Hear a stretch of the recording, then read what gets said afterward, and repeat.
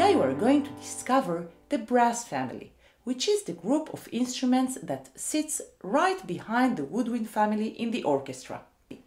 These instruments are made of metal and they all have a cup-shaped mouthpiece.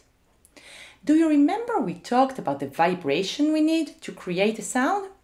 For the string family, we talked about making the string vibrate. And for the woodwind family, we talked about making the reed or reeds vibrate while blowing air into the instrument, with the exception of the flute. To play a brass instrument, we need to be able to buzz our lips. Try to do it with me.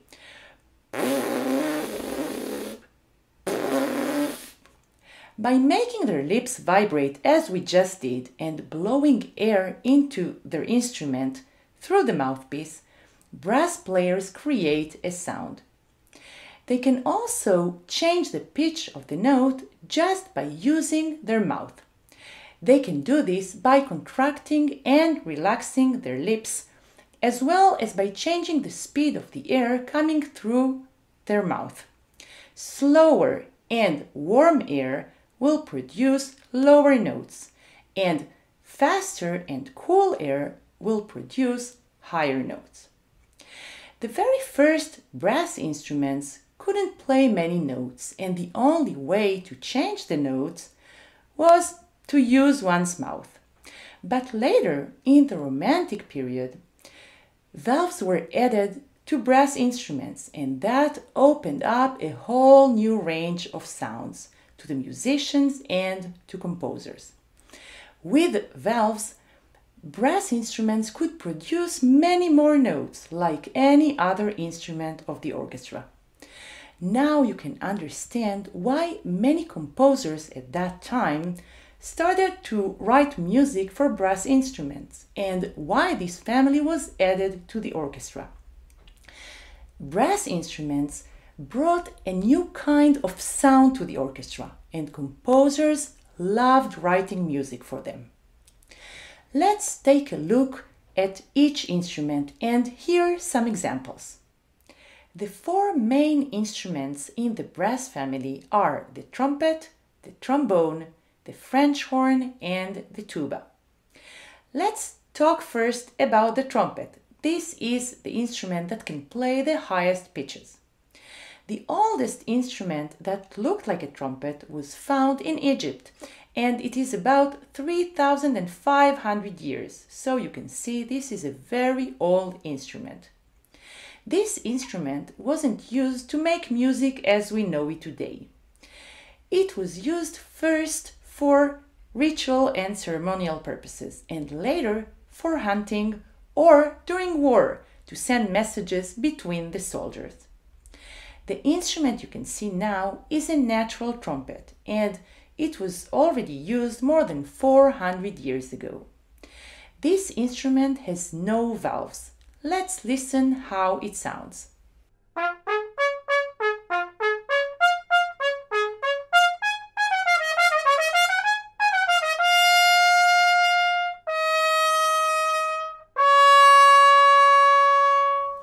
This kind of trumpet is the same one classical composers wrote for, since valves were added to the instrument in the beginning of the Romantic period. Do you remember what the natural trumpet looked like? Here is a picture of a trumpet with valves. Can you see the difference? With those three valves, playing the trumpet became easier, and composers could write many more melodies to express their feelings. Let's listen to the sound of this trumpet.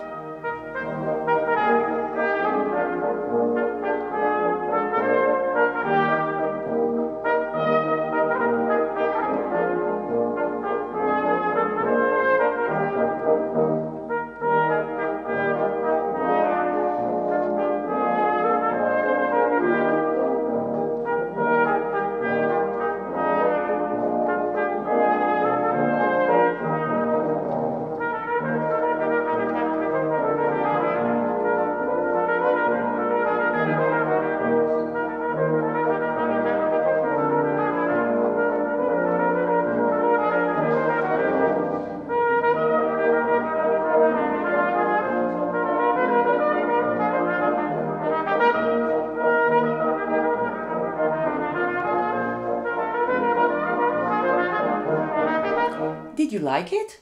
The trumpet can make a very bright sound, shiny, like the material it's made of.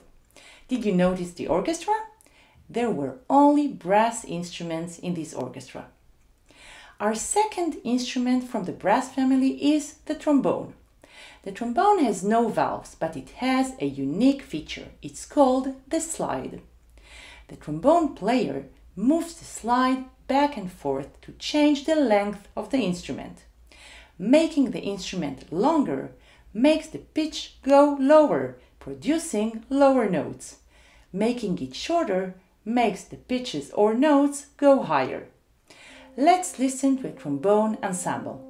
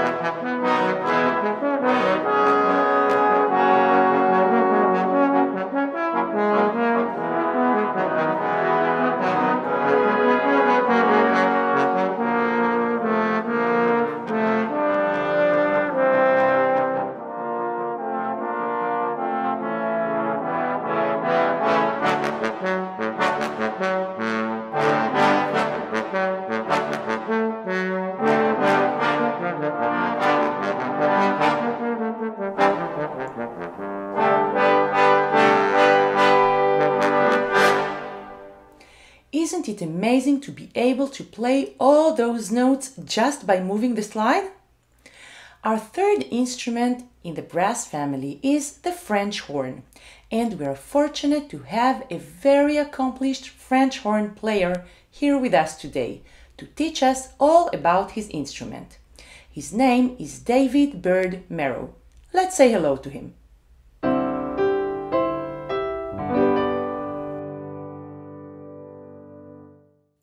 Hi, Miss Ella, and hi, Harmony students. I'm super excited to be talking to you guys today about my favorite instrument, the French horn. Looks pretty cool, right? It's the most curvy of all of the brass instruments. Some people say it looks like a snail.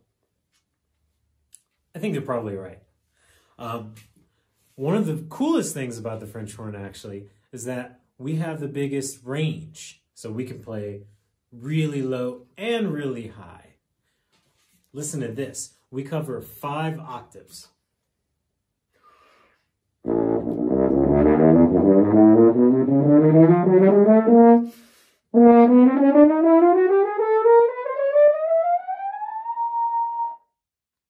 It's pretty cool, right?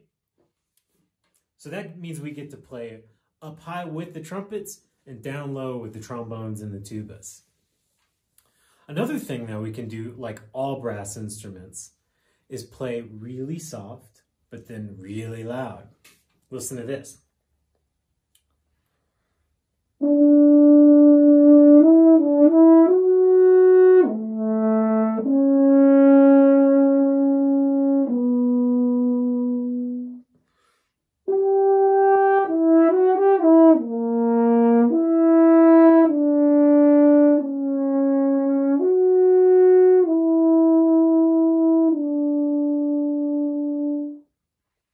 It's nice. It's like sweet and soft and lyrical.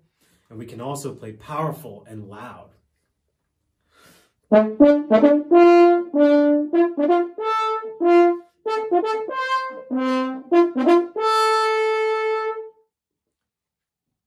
was powerful, right? All right. Well, you know, this is all stuff that maybe every other brass instrument can do. But one of the things that really sets the horn apart is that you might be noticing that I have my hand in the bell. Well, there's a few things that I can do with my hand while I'm there. And I'm going to turn around just to show you a little bit. So watch my hand as I hold a note.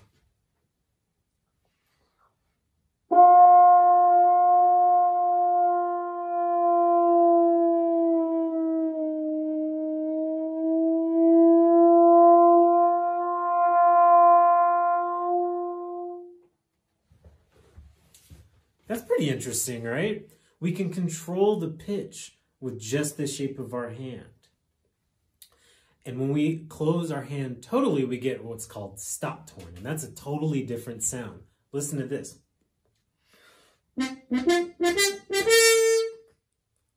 Sounds like a party favor or something, you know, like a kazoo or a noisemaker. We can also put other things in our bell, like the other brass instruments. For example, I have another mute that's also called a stop mute. It imitates what I do with my hand, but it's a little bit more metallic sounding.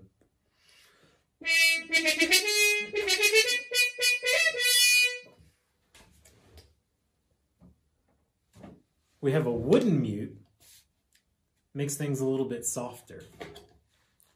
It actually does what mute means, right? Mute means to make something softer.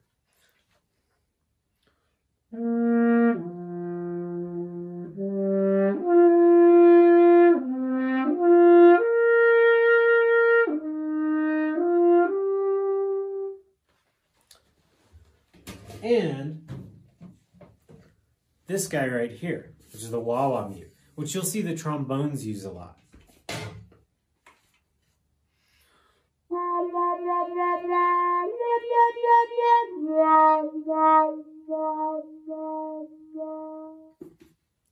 So we get to play with all of these different things to have fun with our sound a little bit. So I'm so glad I was able to share the horn with you. Before I go, I'm going to play a short little song for you. It's a solo from a piece by a man named Felix Mendelssohn, and it's based on a play by William Shakespeare called Midsummer Night's Dream. And this is the Nocturne, and it's a big horn solo.